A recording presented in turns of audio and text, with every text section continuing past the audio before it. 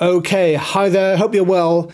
Here is the first of two short videos looking at a whole series of commonly confused terms. These are key terms that are clearly related, but there are important differences, and oftentimes students confuse them in their exams. So we'll do micro first, and then we'll have a second video looking at macro. Here we go. This is basically key definitions, but hopefully explaining as we go through. First commonly confused pair is ad valorem and specific taxes. Look to see, if you get a question on intervention, which tax is being introduced. An ad valorem tax is based on the percentage of the sales price of a good or service. For example, VAT at 20%. And an ad valorem tax, if it goes up, causes a pivotal inward shift in the supply curve, percentage tax. Whereas a specific tax, another form of intervention, is a set tax per unit, again imposed by the government. A couple of examples: the duty on fuel, for example, will be a certain amount per litre, and there's a new plastic packaging tax being introduced into the UK in 2022, which is £200 per tonne of packaging by weight. Another pair of commonly confused terms are luxury and normal goods. Now, normal goods is any good or service with a positive income elasticity of demand. In other words, demand goes up as your real income rises. And normal necessities have an income elasticity of demand which is greater than 0, but less than +1. So, for example, plus 0.8 or something, that would be a normal necessity. Whereas a luxury good is a category of product where the income elasticity of demand is greater than +1. The coefficient is more than +1. Demand rises more than proportionate to a change in real incomes. External cost and social cost. Again, this is extremely common. People often confuse the two terms. They're not the same. So external costs are those costs faced by a third party for which no appropriate compensation is paid. So obviously examples would be things like pollution from production and from consumption. External costs are the negative externalities, the extra costs for third parties, and they occur outside the market transaction. Social cost is the cost of production or consumption of a product for society as a whole, for the community. Think of it like the social supply curve, and social cost equals private cost plus external cost. What about external benefit and social benefit? Well, similar here. Again, they are confused. External benefit is a benefit to a third-party agent arising from production and or consumption. Positive externalities lead to external benefits, which benefit other people. Social benefit includes the private benefit plus the external benefit. So a lot of people confuse social with external. No, social includes the external cost or benefit plus the private cost or benefit. Marginal cost and variable cost. Well, they're linked because marginal cost depends on what happens to variable cost. But marginal cost is the change in total cost from a business increasing supply by 1 extra unit. The cost of the next ton of cement, or the cost of the next car produced, the cost of the next home built, or the cost of the next kilo of wheat a farmer might grow, the next unit.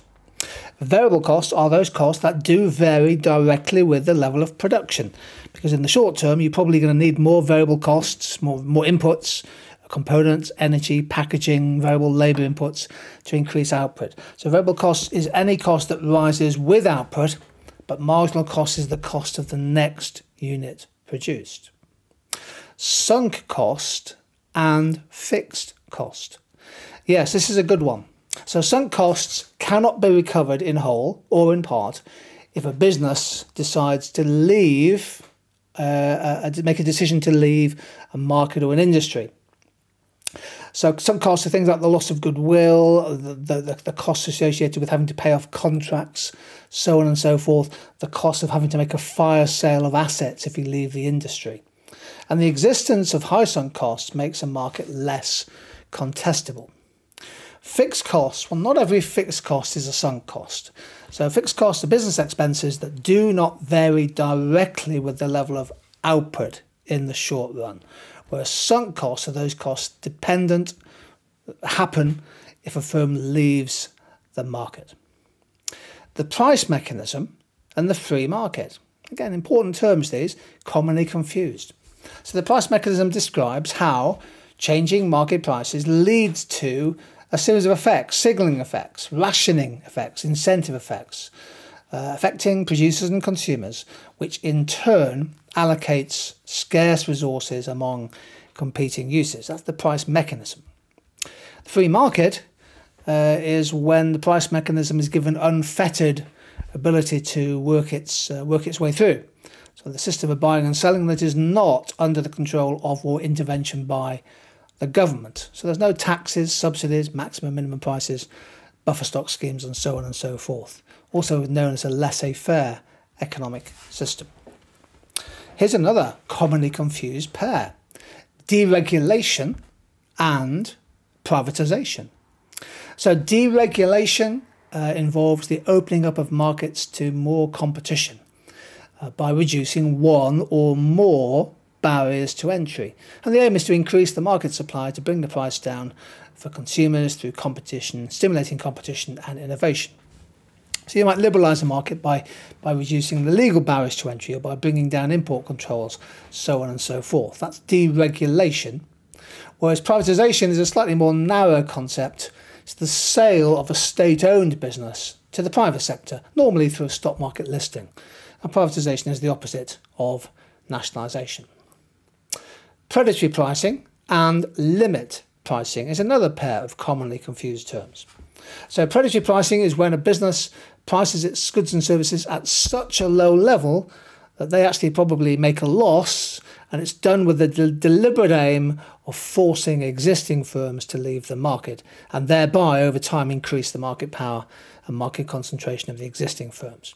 So predatory pricing, pricing at a loss deliberately to inflict commercial damage on a rival and perhaps force them out of the market. Well, that is often seen in most countries as illegal and contrary to competition policy.